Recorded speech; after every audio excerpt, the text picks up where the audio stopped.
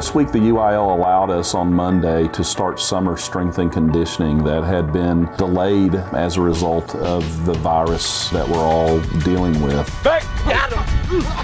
Back! That's it, David!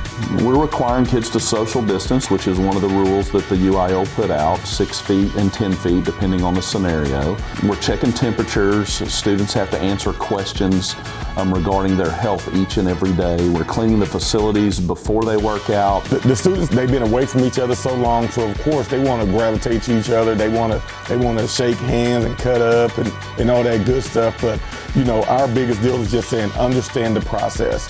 Understand the process. If you want to get to play football, you want to get to play your prospective sport, we're going to have to get this right. If we can get this right, and if this goes well, and if people are safe through this process, we really believe that this is a precursor to us hopefully being able to have athletics in the fall. Our kids have been resilient. I mean, they really understand what we're trying to do and the importance of social distancing. So they're, you know, at this point, they're going, whatever we need to do to get back on the field or on the court or wherever, we'll do it. Those extracurricular activities are so important, and for our kids to be able to get back to those, you know, whether it's sports or fine arts or what it may be, I mean, that is just important to all of us, because that's an important component of kids growing up and having the opportunity to be able to learn those values that they learn from being a part of that.